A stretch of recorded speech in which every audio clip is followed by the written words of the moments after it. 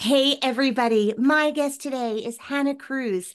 Hannah is currently starring in the Jason Robert Brown, Jonathan Mark Sherman production of The Connector, directed by Daisy Prince at Manhattan Class Company. Some of her other theater credits include Only Gold, Suffs, the national tour of Hamilton, where she played what's Eliza? That's it, Eliza. Just a supporting role. Bullets Over Broadway, The Da Vinci Code, and Young Frankenstein. You can find her on Instagram as This Is Hannah Cruz, but today you can find her on my podcast. Hannah, hello. Hi, Alana. How are you? I'm so happy you're here. You were saying that you listened to the podcast, and that makes me so unbelievably happy. Do you even remember how you found it back in the day? Yes, because I am a huge Patti LuPone fan, and I listen to almost every podcast she does. And so that was what initially led me into your feed. And then from there, it was like listening to Ben Platt and I remember listening to Michael Urie's episode and then later talking with him about it. And it's just wild to have gone from listening as like a fan of people and then going on to work with people, and it's like a very heady thing. But I always like I love hearing about actors process, and it's it feels like super it helps me feel a part of the community when I hear other people talk about their process, because it shows you that like there's not one way to skin a cat, and you can learn from other people and take little things and add them to your own. And yeah, I find it fascinating. I feel that way too. That is exactly, I felt like, how do I share all the amazing, like backstage dressing room conversations that I wish I had had access to when I was starting out with people who I imagined like were born and became stars? Like in my mind as a Yeah. girl in Teaneck, I was like, well, that's obviously how it happens. And so hearing from people who every story is such a remarkably different journey. I agree. Like it really is comforting in that way. And I also feel like for me, it's just a cheat. Like I get to ask people about their process, and then I go to work and I'm like, I have this catalog of like ways to work from my most beloved inspirational friends and guests. So now, Hannah Cruz, you are a part of that library, and I'm so thrilled. I just got to see you the other night in The Connector. Jason Robert Brown and Jonathan Mark Sherman have both been on this show, and I feel like they are two incredibly uniquely eccentric humans. And the idea of them working together and putting those unique brains together with Daisy Prince at the helm, it was very special to watch. I wonder if you can talk a little bit about the show, how you became a part of it, and then we're going to go back in time to other things that you've done that kind of bring us back here today, experiencing the meta of it all. Yeah, I had never, obviously I'm a huge Jason Robert Brown fan, massive. I did last 5 years in high school. Songs for a New World was like what I grew up listening to. I Bridges of Madison County is actually my favorite score of all time. It's just perfect. And so I just got an audition from my team for The Connector, and I remember looking, and the audition song was Cassandra, which is Robin's like big song, and it's like 17 pages. And the audition was all 17 pages, including the interlude. And I was like, okay. And at the time, I was doing a reading of Suffs and just about to go to Puerto Rico for my fiance's closing of Hamilton. And I was like shoving a lot into a little bit of time, which is always how it goes. And they were like, can you film a self tape for this, like before you leave? And the day I had to film the self tape, we had a reading presentation, and Jason Robert Brown came, and he sat like in the front row, like right in front of my music stand. Um, and I was like, well, I guess this is also part of the audition. And the reading went well, and he came up, and I think he gave me a fist bump after and introduced himself. And then I went home and taped my audition, and uh, he went on to tell me that like it, it all worked in like a congruous way. Like it all went on one on top of the other. Like it worked out the timing. And then I did end up going in person, and it just felt really warm, the room. Like I felt it's the most comfortable I've ever felt in an audition. And I do think it's like the best audition I've ever had. And there's something about Sherm's writing too. I don't always feel like this, but Robin just fit very naturally in my voice and in my body. And I loved doing the scenes. I just loved them. And I love doing them nightly now. So it really felt like planets aligning, and and like it was the way it was supposed to happen. There was never like a doubt in my mind that I was gonna do it. Like once I did the material the first time, I was like, oh yeah, I think this is mine. And if it doesn't end up being mine, so be it. But it just felt really natural. And the process of creating it in the room with them was really interesting because I've been a part of a lot of new things.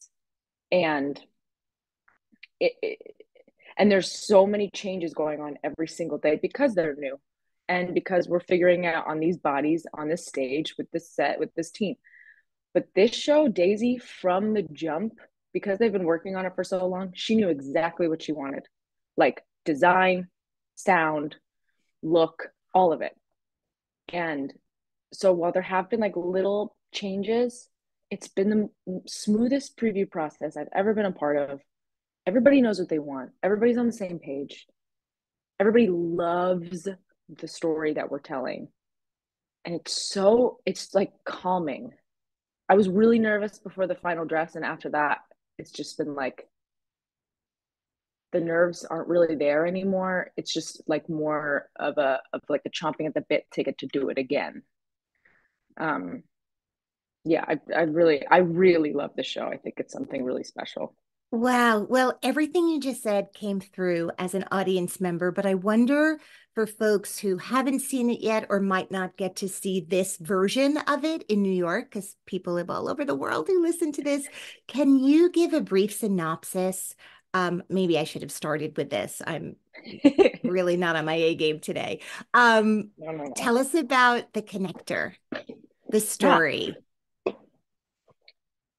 So the connector is takes place in 1997, 1996 and 1997 at this fictional magazine called The Connector in New York. And I play Robin Martinez, who is a copy editor at The Connector. She loves The Connector. She's been getting it at, she is from Fort Worth, Texas. She's been getting it in the mail there since she was a kid. She's wanted to come to New York and write for this magazine since she was a child.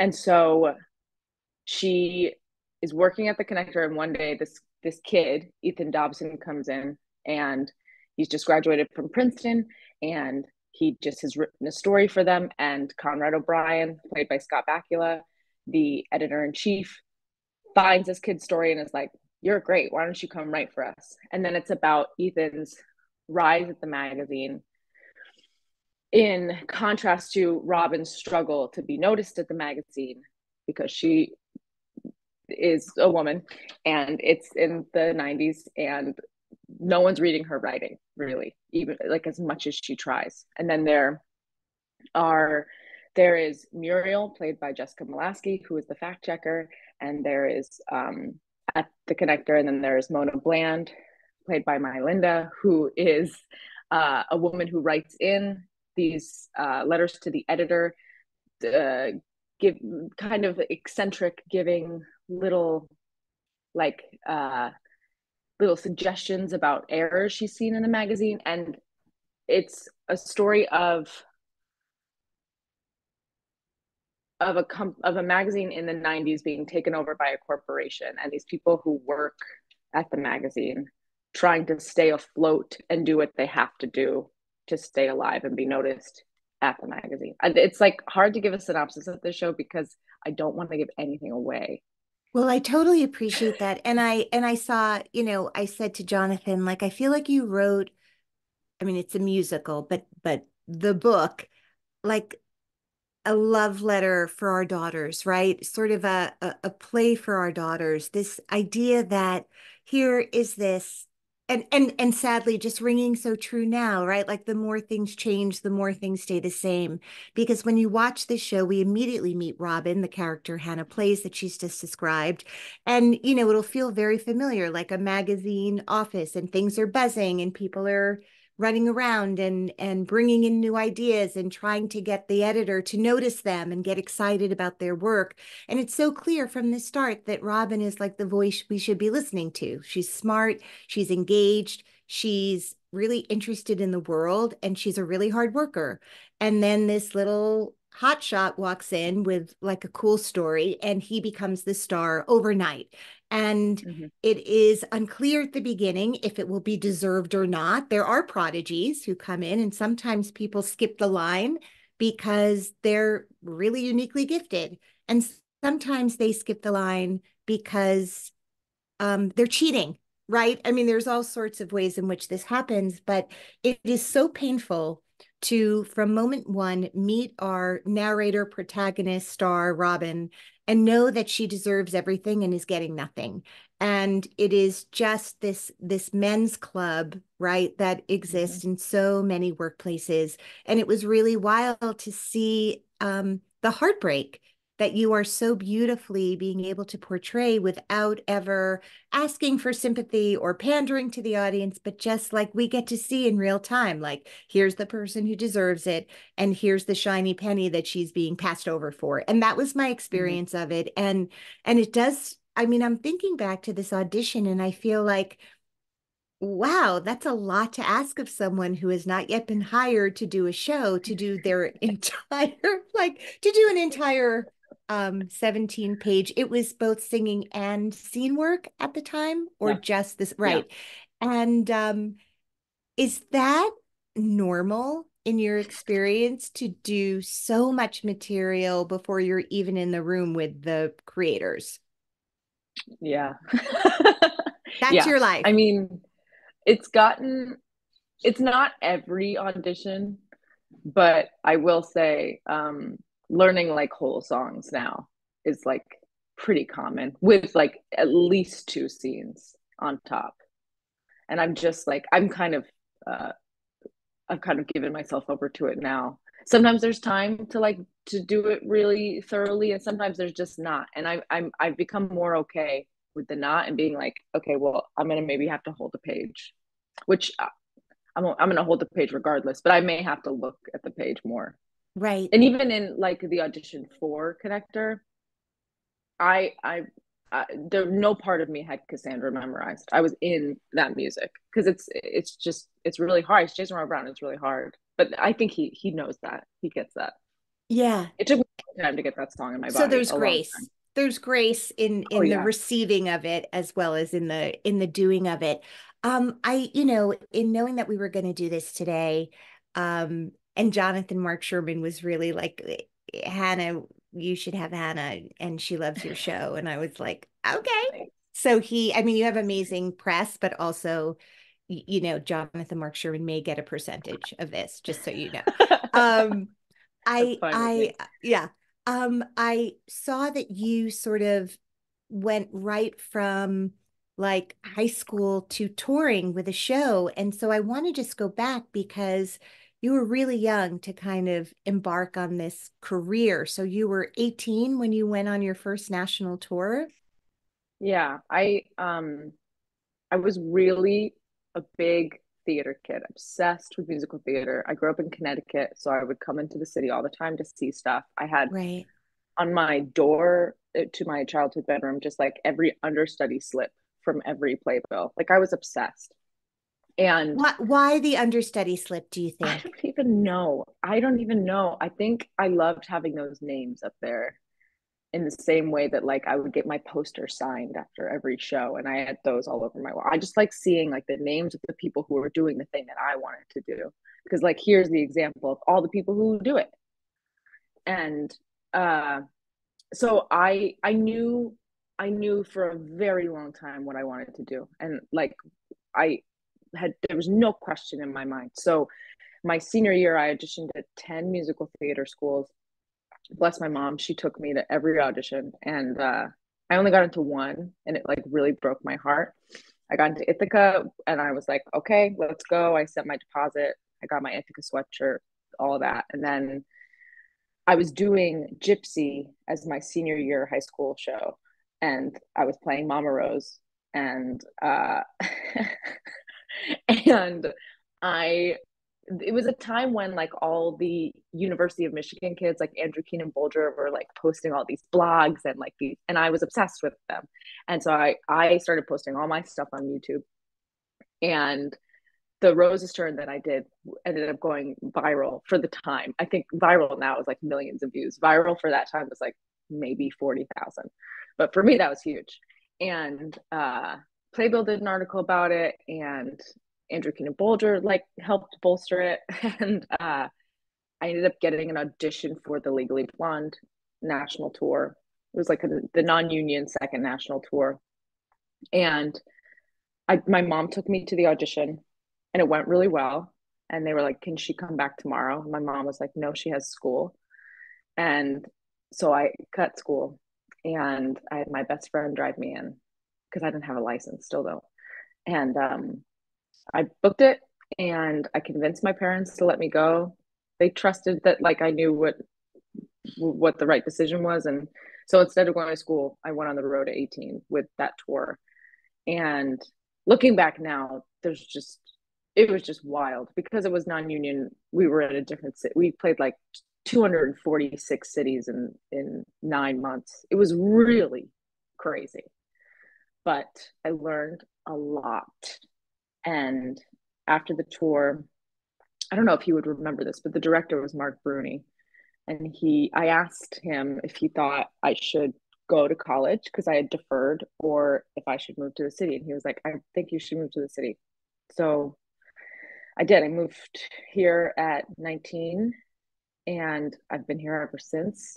And there's been like a lot of hard years in between of like figuring out who I was, and I didn't get that college time. So I like partied a lot in the city, which is why I'm almost 3 years sober now, because I got all that out when I first moved here.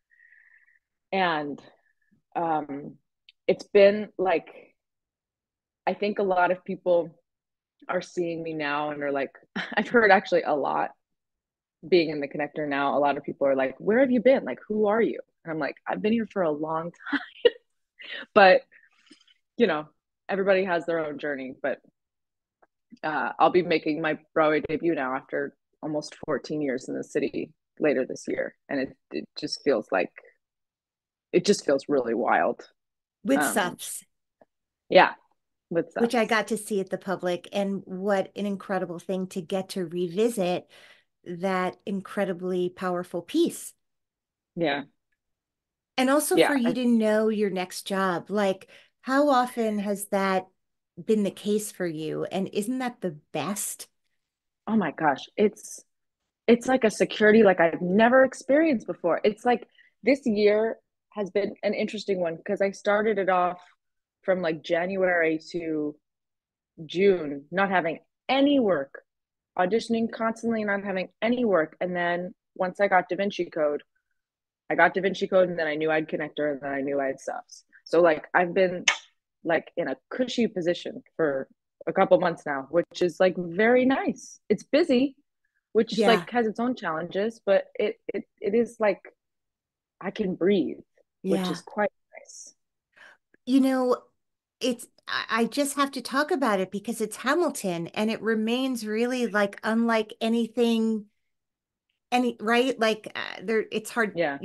I mean, I have a lot of words usually, but how do you describe, other than having guests from Rent on this show and, Daphne Mm-hmm. going like, I am just talking about how humbled she is, but it's really hard to process still all these years later what it means to the world, Rent, and to have Yeah. been a person who created that. She's like, I'm aware and I'm grateful, and it's like beyond language in that way, even though theater is all language. So Hamilton has come into our lives in the last few years as another version of that, like something that affects people globally. And you ended up in the center of it. in I mean, these tours are how most people in the world, in America and then in the world, get to see it. Like most people don't get to New Yeah. York. Um, so can you talk about how that came into your life and that role, Eliza? And then you mentioned seeing your fiance closing in Puerto Rico. So there's that story. Um, just take us through it, this beautiful, Yeah. beautiful chapter of your life. Yeah, it was very unexpected. I was living in Anaheim, California at the time that I got the audition because I was working at Disneyland playing Elsa in the Frozen show that they had in California Adventure, which was a really great job, really great job. And I got the audition, and in my head, I've gone in for Wicked 13 times. It's the boat has passed, but when I got the audition for Ham, I thought it was going to be a much similar thing. Like this is a huge blockbuster show. They audition people for years to like groom them to to eventually be in the production. So I was like, all right, I'll audition for the first time and start the journey. When I booked it, I was like so confused because I feel like I had been told for years that I was too green for Uh-huh. like to lead a show to be the female lead. And so I was just shocked that they were giving me the opportunity. And I obviously was excited. I up until that point, I don't think I had professionally played such like a leading lady yet. I Mm-hmm. I'd made a career on kind of being the girl who comes out for 15 minutes, sings a really big song, and then like leaves, or like just like the girlfriend, you know? Yeah, yeah. And so when I went out on the road initially, uh, and honestly throughout, I did it for a year. It was some of the most pressure I've ever felt doing a show. It's really hard um, to do Hamilton 8 times a week. It's just really hard. Um, I found it to be really hard to sing it and really hard to live in her for that long, and then to also be on the road. Um, Obviously, like I think it really thickened my skin. I think it really taught me the sacrifices you need to make to do this job in the way that I would like to do it. Um, and I met my fiance Edred. He When I first joined, he was a standby, and so he covered Washington, Hamilton, Burr, and Lafayette Jefferson. And then he ended up taking over full time for Hamilton about 4 or 5 months into my contract, and we did the rest of my contract together. And doing it with him was like incredibly special. We weren't together at the time because I was with someone else at the time, but we became incredibly close and maintained a friendship throughout the pandemic, um, and then we got together. And he, I've spoken about it before, but he is the kind of he knows exactly what he wants, which is very refreshing. And so, like, when we decided to start our relationship, he was like, well, if we're going to date, we're going to get married. Like, there's not like an in between here. We're not dating for fun. So, if we're getting married. So, I was like, okay. He's not messing And around. That's how it's going to not be. at all. Yeah. And so, he wasn't wrong. He wasn't bluffing. So, he did Hamilton for, including the pandemic year, 5 years on the road. Wow. Crazy. Wow. Crazy. He must be so happy if he is he home now? He must be so He happy to is. be in the same bed like every well, with you and just and in the same bed with you. Not to be fooled. How does one get put into Hamilton? Who puts you into the show? Who did you, is there anyone from the original? Like Joe Mantello was just on, I think Mm. last week. And just learning about, like, after a certain amount of time, who puts people into the show, who kind of vets them before he weighs in, if he even weighs in, Yeah. depending on the company. So how does it work for for it's the Angelica tour that you were on? Yeah. How Yeah. does it work? So when I came in, I think I came in with like 4 or 5 other new people, one other new principal, and then I believe everybody else was ensemble. And so we would we joined when they were in DC at the Kennedy Center. And luckily at the Kennedy Center, they have a beautiful rehearsal studio in the same building as the theater. So Jacob Guzman and Carly DiNardo, who were the swings at the time and dance captains, taught us the show. And it's, we would listen to it through the monitors as the show was going on and then like rehearse along with them. And then all the other, like Edward was a standby at the time, so he would come upstairs and run it with us. And it was to replace in a show. I had never done that before. And it is a very singular experience. It's kind of lonely. And then it kind of feels like you're like truly shot out of a cannon when you do your put in, because it just is like, when you do a put in, only the people are being put in are in costume, and like everyone else is just like being normal and like messing around because like of course they are. It's put-ins are hard if it's not you being put in. They can be tough. And also, they're 5 years in, as you described some of it, right? Yeah, Like they've been doing it a really long time. Yeah. exactly. So and my put-in was at the Kennedy Center, and then I debuted the show in Boston. So doing a put in a different show than your or a different theater than your debut is also kind of heady. Um, so it was it, and then eventually, like once I joined, then I think the principals who were there kind of like slowly trickled out, and then they brought in the new principals, and then it like slowly becomes a different show. But Tommy Kail came to Boston. So did Alex Lackmore. So they were still like very involved. Blankenbuehler still came. Blankenbuehler came up until the end of my run. And Lack also came out a lot. So they were like pretty involved. And I know like in the decision process they were all very involved. And then Lynn came out in Detroit, as did like Jeffrey Seller and Tom. Everybody came in Detroit. But And would you know they were going to be there that night? Would you know?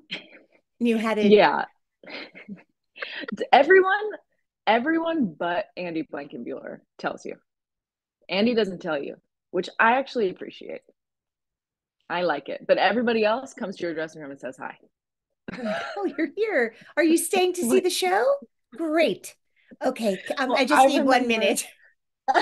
well, when Lynn came, they sent us an email like 4 hours before curtain that Lynn was coming. And I was like, why would you tell us? And so I texted Edward. I was like, I'm calling out. And he was like, you can't. So I got to the theater like as early as I possibly could. I did all my makeup and I had them do my hair early. And I went and sat backstage like at half hour. So I wouldn't be in the room when he So he came could around not find you. Exactly. because I just wanted, I don't like to know. And then I'm sitting there like hiding in the dark and I just hear, hey, Hannah Cruz. And I was like, Dang it. found me.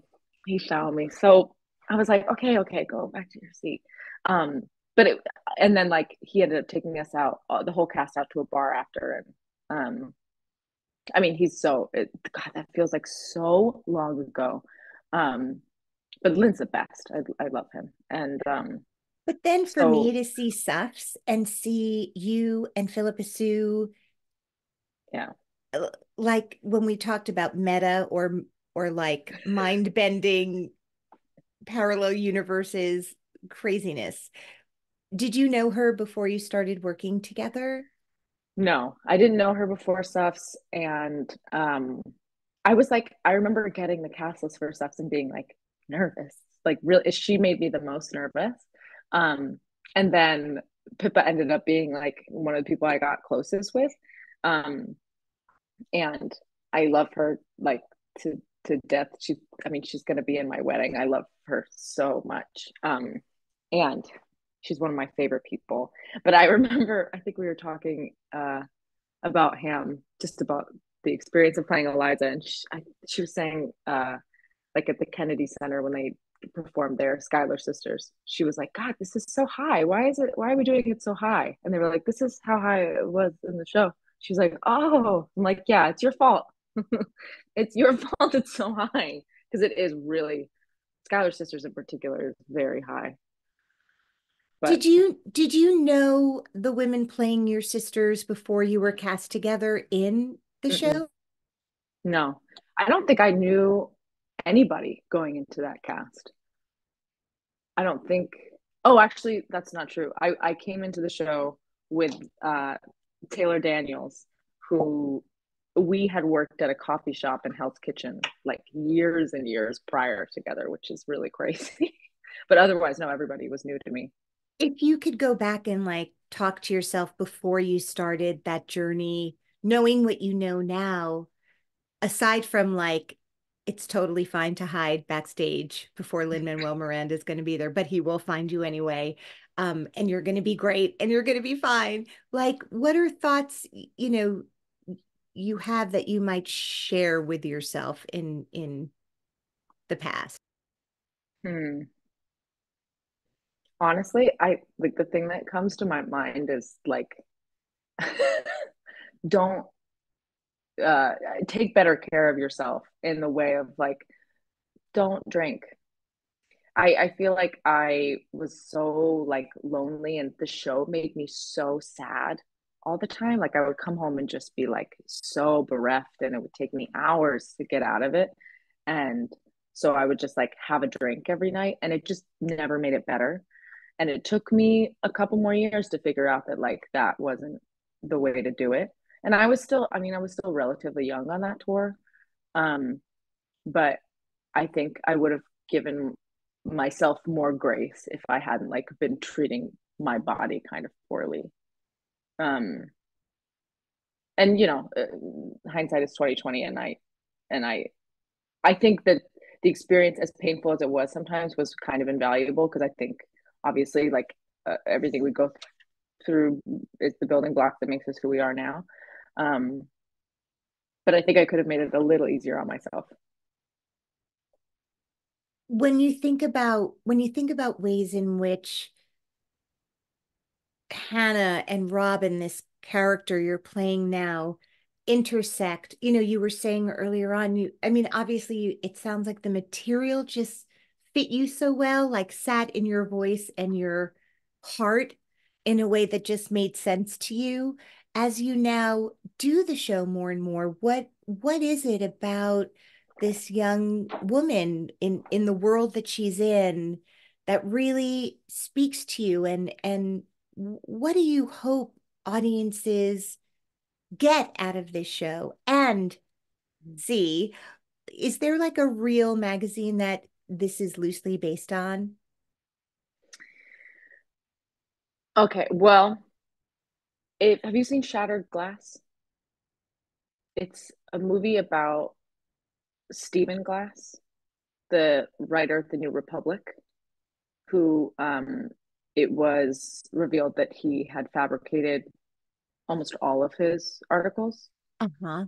He then wrote a novel based on it called The Fabulist, which um, not very good, but it's like loosely it's a kind of a composite character. Um, and if you talk to Daisy about it, I mean, they've done like hours and hours and hours and days and days of research. But there's like a bunch of journalists who were found out to have been doing this, like in this time period specifically. But I always Wow. kind of think, harken it back to the New Republic. Um, and what I hope audiences take from this show, I think, I think there is some really interesting uh, or to be mined from truth, the difference between truth and fact. Like, I mean, of course, right now, when we're so inundated with information all the time, and I think that like the Ethans of today skate by a lot easier because there's just so much information that it's hard to understand or even take the time to suss out what is true and what is not. Or I mean, truth can be subjective, and it's just it's a really interesting question, and I think that this show is in opposition to Stephen Glass, who I think it's kind of clear that like he wasn't even a very good writer. So one of the lines I say to Ethan at the end, I don't want to give anything away, but um Ethan is a good writer. He was led astray by other factors, but like the core, like the skill is there. And so it's I think our show is super nuanced and interesting and like crunchy because you feel bad for this kid who's like done a bad thing. And then it Yeah. makes me think of like forgiveness, and because mistakes can be made, and just writing people off because of it is not like, is that the right thing to do? Or is it like, you made a mistake, how do we remedy that mistake, and how do we rehabilitate you? um so I think it's, I love, I mean, Sherm and Jason and Jay-Z have done such a good job of like of exposing the human part of Ethan, because it's not just, you don't end the show and you're just like, oh, I hate him. You may hate him, but there's also like an empathy there that can't be ignored because it's a person, and Yeah. it's really hard to like, And a I don't young know, I, person yes, a and young a person, young exactly. person. And also it's really hard because it's almost as if Jonathan Mark Sherman cast a theatrical version of himself in the show. You watch the show, like this is crazy. This is hilarious. Um and great. And it all works. And there's also, it's really exciting to see Scott Bakula back on I stage. know. He's wonderful in audiences. It's funny, a lot of people know who he is, a lot of people aren't sure who he is, but there's this kind of electric, like movie star thing that happens when Yes. he appears. It's like, it's so hard to describe why that is. Like there's something in the ether when he arrives, because I could tell, depending on your age and your relationship to television in general, Yeah. you know who he is or you don't, but he's fantastic in this part. The entire ensemble is equal parts heartbreaking and breathtaking, and the talent is extraordinary, and it does feel really new, like you do feel like you're seeing new work. Yeah. You were saying that it may or may not be frozen, or it kind of came in from New York Stage and Film like pretty ready to go, Yeah. but there's something, it also feels incredibly new. MCC has built such an extraordinary theater. I just saw Gavin's show, Walk On Through. Oh I my don't know gosh. if you got to So see good. it. Yeah. Yes. Like, so to come from, the week before seeing that to seeing your show, and for me, meeting like this new generation like you of extraordinary talent who I've been watching and now get to know your story is just, it's really satisfying and wonderful. And you know, if there was a role that prepared you for leading this company, I feel like Eliza is, you know, I mean, there's kind of some similarities between these two roles in some way. I mean, you're Yeah. not dealing with, what it is to lose a child, obviously, and Yeah. at a whole other level, but there is something about carrying the weight of morality and integrity, like Robin has such tremendous integrity, and you do that in Suffs also, just carry the torch for what's right without ever being obnoxious. It's hard. You're just brilliant at it. You're just so, and your voice is just um uniquely beautiful. And also, I always feel when I see you like you're having a great time, and it's really infectious to be with someone who truly loves what they do. It makes everyone want to be better and show up. Like, just show up. You make people want to show up. That's the word on the street. People want to show up and do their best because Hannah is. So, thank you That's for nice. all of that and all that you have ahead. By the way, with everything going on, um, and I saw your post on Instagram about your engagement. Do you know when you're getting married? Yeah, we have a date August 26th. I'm very excited. It's very exciting. All right, well, I'm going to make you share another little known fact beyond when you are getting married. Um, Is there a little known fact about Hannah Cruz that you can share? I mean, it seems like very little, but today I don't have a lot of days off coming up. Because I'm about to do double duty with Suffs and but on my days off, like one of my favorite things to do is bake. And I'm so excited. Today I'm making these like minty lime bars. I'm really excited about it. That's like what I've looked forward to all week. So that's my little known fact. Well, some of your cast members tomorrow may be really happy if you bring some of them in for them. Yeah, I try and Yeah, yeah. share the goodies. Hannah, what a moment. I'm meeting you at like a really incredible moment. There's this intersection of all the hard work you've done and the community seeing it, and it's coming together in this incredible way. So, congratulations on everything. Thank you for being on this podcast. I'm so thrilled to get to talk to you today. And I just wish Thank you. you just all the best with everything. Thank you. It's really an honor for me to be here to talk to you. So thank you. You're welcome. All right, until next time.